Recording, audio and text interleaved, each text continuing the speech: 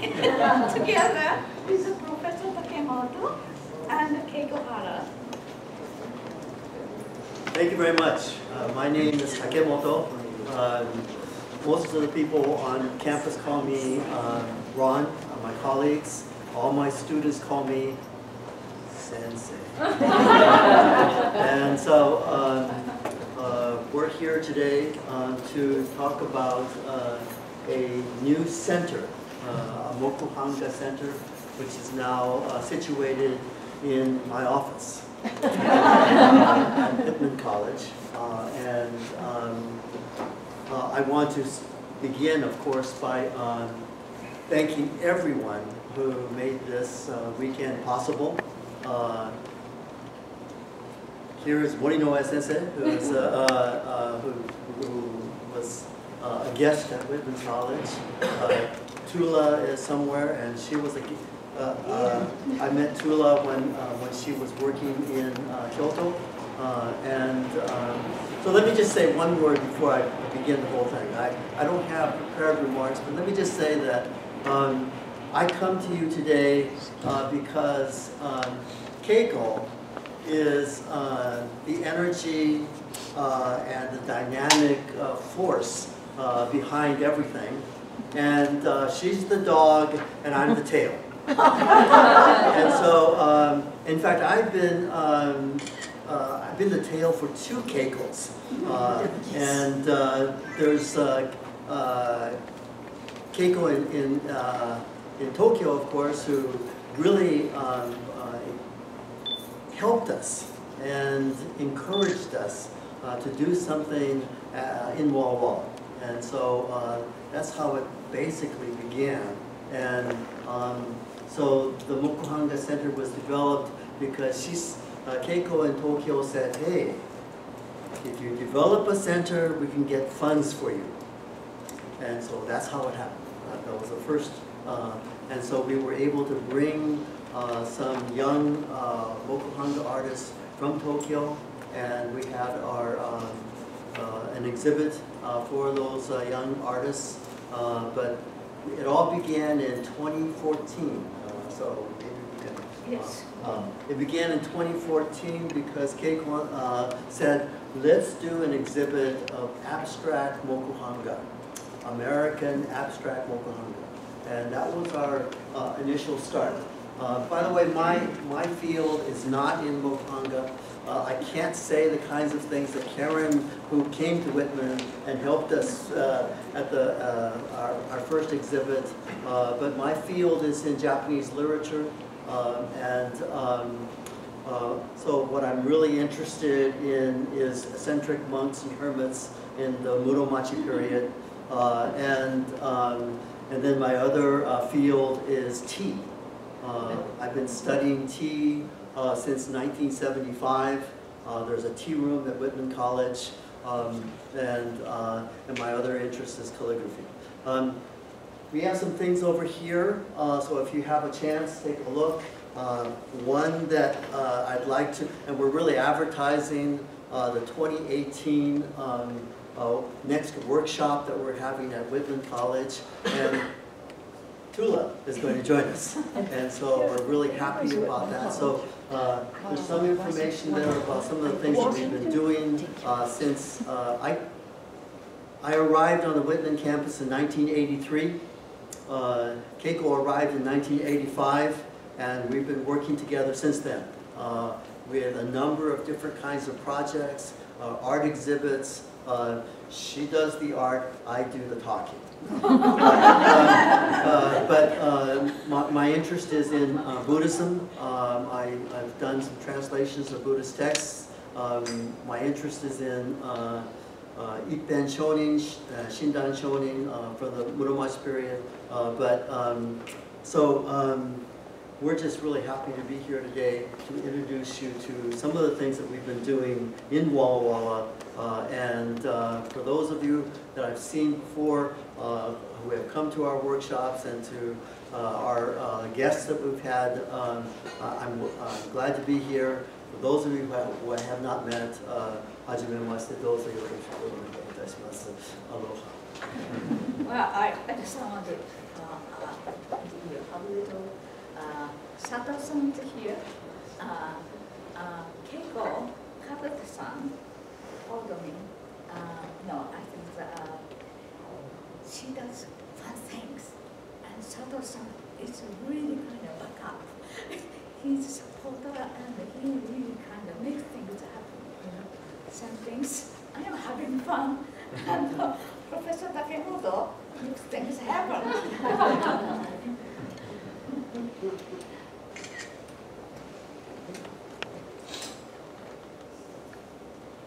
So some of the things that we've been doing for since 1988 is projects and exhibits that we've had on the Whitman College campus. We're from Walla Walla, Washington, okay, and it's a small liberal arts college, now known and famous for penitentiaries and wine.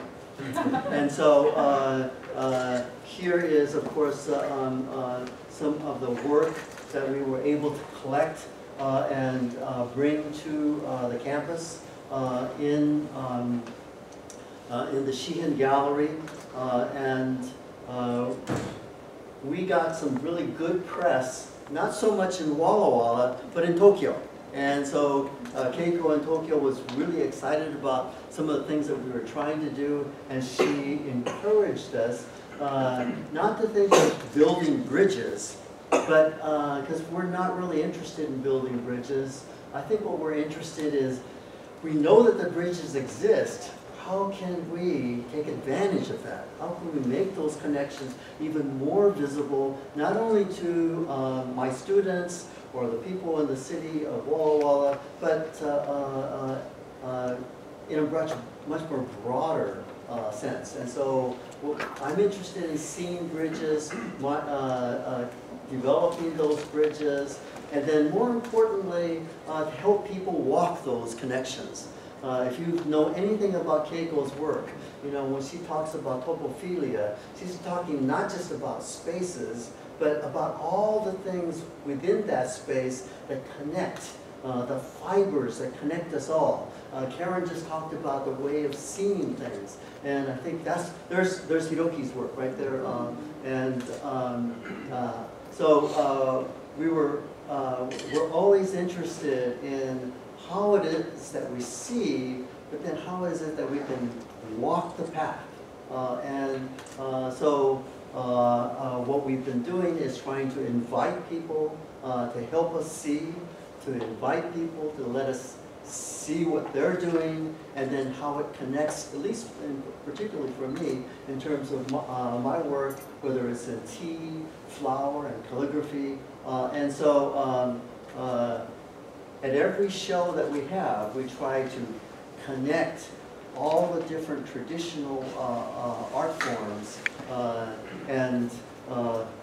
Since we built a tea room in 2010, it's 7 years old now, that gives me an opportunity to use the tea room, and I have a picture of the tea room over here, to use the tea room as the space in which Mokuhanga and works of Mokuhanga are displayed. And so it gives me an opportunity to not just talk about traditional Japanese aesthetics, but to see how those traditional works are now exfoliating and moving in interesting ways. And so, and we're using the Mokuhanga world and those ideas and here's Tess Gallagher with her work, and this is something that Tess Gallagher and Keiko worked together on.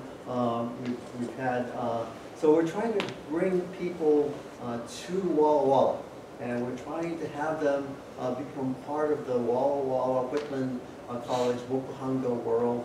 And so this particular 2014 exhibit is what propelled us into thinking about Mokuhanga as a way for people in the city and people beyond the city of Walla Walla to, there he is. Okay? And so he not only came to Walla Walla, but he gave a demonstration and a workshop. And behind him, by the way, is a byobu, and that byobu is what he wanted to, place himself in front of that byobu, and he did, and he looked really good, like an emperor.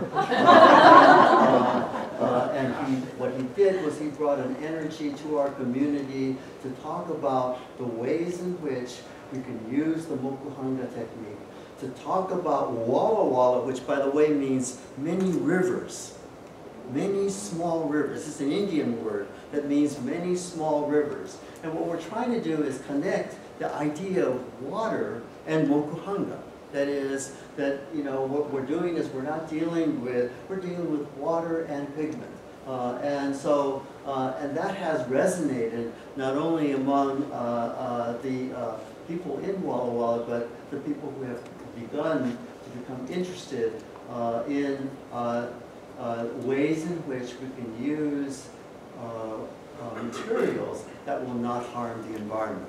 And Walla Walla is very concerned about salmon safe, about water, about how we are connected with the environment around us. We're very happy about wine because many of the winemakers are really interested, not only is it good, but they're very interested in the way in which they, instead of wheat farmers, they make a lot of money, but they also, there's a lot of chemicals that are placed into the ground. And so we're interested in the ways, in all those ways that help us. Of course, here's Karen, who also came to help us during the abstract Mokuhanga. And so we're trying to invite different artists who will help us bring that vocabulary to the Whitman campus and to our students. And so this was the 2014 Mokuhanga, there she is. And we were very pleased with Karen, who came to open the 2014 Mokuhanga exhibit, and then Hiroki, who came to close the 2014 Mokuhanga exhibit that we had. And so, and then our first attempt right after Keiko and Kadota helped us bring young Mokuhanga artists to Walla Walla. It's at that point where Keiko Hara established a residency program in Walla Walla, and she is the director of a new residency program for Mokuhanga artists. But we also decided right after that to sponsor our this was our initial summer Mokuhanga workshop. And we were able to convince Shibata Sensei from New York at PACE to join us. And it was wonderful. And so this was our first. We had 15 participants and many who had never worked with Mokuhanga before. And so they learned the technique, and now, right now, for the last 6 months, I have an exhibit of their work in what is known as our Breezeway Gallery at Whitman College. And so what they produced in the summer of 2016 is now part of a semi-permanent exhibit of Mokuhanga, and Mary was there, and Takemoto Sensei from University of Washington, who retired, and he was worked in the ceramics department there. He joined us with his wife Vicky. Unfortunately, we're really sad that Takemoto Sensei passed away in January, and so he came and provided a really vibrant, interesting energy. He was very sick at the time, but his work was a wonderful woodblock print that is now part of our collection. So we've started a Mokuhanga collection of work done both, not only by artists like Hiroki and of course Keiko, but by people who have participated in our workshop. So the workshop, this was the 2016 workshop, and in the background here is a flower arrangement by a good friend of mine from the city of Kyoto, Yabe Keishu, and she came to do a Sogetsu flower demonstration, which was part of the workshop that we had. So what we're trying to do is connect the flower demonstration, flowered arrangement with my interest in tea, with my interest in calligraphy. We have my sensei, calligraphy sensei, is in the city of Seattle. Fuji Yoshiyasu sensei, there he is right here. And so Fuji sensei came and joined us as well to give a demonstration of how brushes work on paper. And so, and his brush is amazing. He constantly says, stop doing tea and pick up the brush. And so, you know, and I've been trying to, but I've been doing tea for so long that that's basically what I do. But I'm interested in tools. I'm interested in the way in which people handle tools, pick up tools, and actually, this year we had Kitamura Sensei, who is here at this conference. We had our second workshop on, this by the way is at the Foundry, the Walla Walla Foundry Gallery, and Mark Anderson, who is the Whitman College graduate, is also created an exhibit space. And so we had an exhibit at the Foundry of Shibata Sensei's work. We're planning to have an exhibit next year. This year we had an exhibit of Keiko's most recent work, and it was a wonderful exhibit. And then next year we're planning to have an exhibit of Tula's work here at this. She doesn't, you may not, you know this, right? Yeah. Okay. We're going to exhibit her work in this wonderful space. And here's another work by Yabe Keishu using a vase that was made by a good friend of mine who is a potter, who does tea pottery, and then of course Shibata Sensei's work. So we have Shibata and Toyota Mokugen and the Yabe Keishu all together in one corner. This year in the summer of 2017, we did a print studio program. And so what we're planning right now is to do a Mokuhanga workshop every other year, print studio program afterwards, which is, the print studio program is for people who have had experience in the Mokuhanga program. And so this year we had 10 people who came. We opened it up, and in 2 days it filled up. And we had Kitamura Sensei join us for a 5.5 days of work. It was a lot of fun for me to watch Kitamura Sensei work. But I must say that I was more interested in what Kitamura Sensei and I did every night, which was to talk about tools, to talk about and to drink, and to talk about the way in which he handles tools, which is very similar to the way in which I would handle a tea bowl. He would talk about carving, but also about sharpening tools. It's not so much about how you carve, it's about how you sharpen the tools.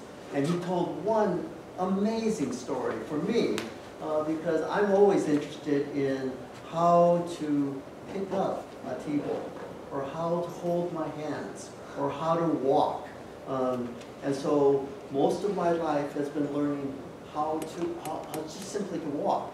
And Kitamura Sensei told this story. He said when he was first learning, his sensei would come to the workshop, and his sensei would look at what he was doing, and he would not look at any of the things that he was carving. And there's Daniel, so Ninju Fuke is right there until the very end, no regrets. If you practice and you work and you understand what it means to walk, then till the very end, you will not have any regrets. So Kitamura Sensei said that when his sensei came, he would not look at what he carved. The sensei would not look at all at what he carved. And then 3 months later, he would come again, and he would not look at all at what he carved. And Kitamura was going, why isn't he looking at what I carved? He said that after about a year, he came and actually looked at the wood block that he carved. Until then, he was only interested in how well he sharpened his tools. And so he would walk in and he would look at Sensei's tools, and then he'd walk out. And then he'd come back and look at Sensei's tools, and then he'd walk out. And a year later he says, now I'm ready to look at what you've carved because your tools look good. And so some wonderful conversations over beer and wine about his work, and you'll see, how did I get into that? You know, it's Professor Takemoto has amazing support, and yeah, from Maya, and she made an amazing dinner for us. One of the nice things that we have is we have this house here, which is where our students live who are studying language, Japanese language. So it's called the Teksuijuku. And so we had some dinners which allowed people who were part of the workshop to come together and talk after a day of work. And then, so here is our 2018 plan for our Mokuhanga workshop. This will be June 10 to June 16, and I'm here basically to advertise for our program. Tula will join us, as I said, when Keiko and I took students, Whitman students, to Japan to study paper making and woodblock prints and bookmaking, one of the people that we visited was Tula, who had a studio and lived in the eastern hills of the city of Kyoto. And so that was when I first met her, when I went to her studio. I had a couple students who worked with Tula, and then, so we're very, very happy that she'll be joining us for the 2018 Mokuhanga workshop. We don't know what's going to happen in 2019, whether we'll have a print program, but that's one of the things that we're thinking about. What happened because of the things that we've been doing is that the Bend Art Center in Oregon has become really interested in what we're doing. Pat Clark, who is at the Bend Art Center, said, we want to get involved. And so we contacted Tula and asked her if she would be willing to give a Mokuhanga workshop at Whitman College and a bookmaking workshop in Bend, Oregon.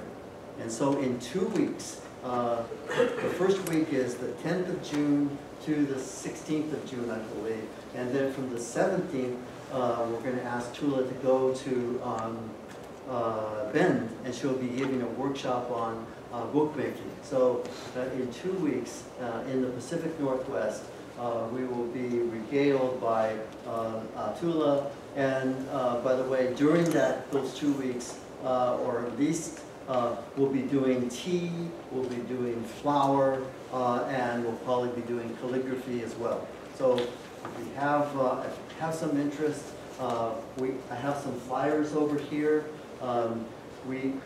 By November 15, we'll have information. Registration begins on December 15, and if our last one was, I think it'll fill up fairly quickly. So we welcome you. Come join us in the city of Walla Walla, the land and the city of many waters, and join us for another Mokuhanga workshop. Thank you.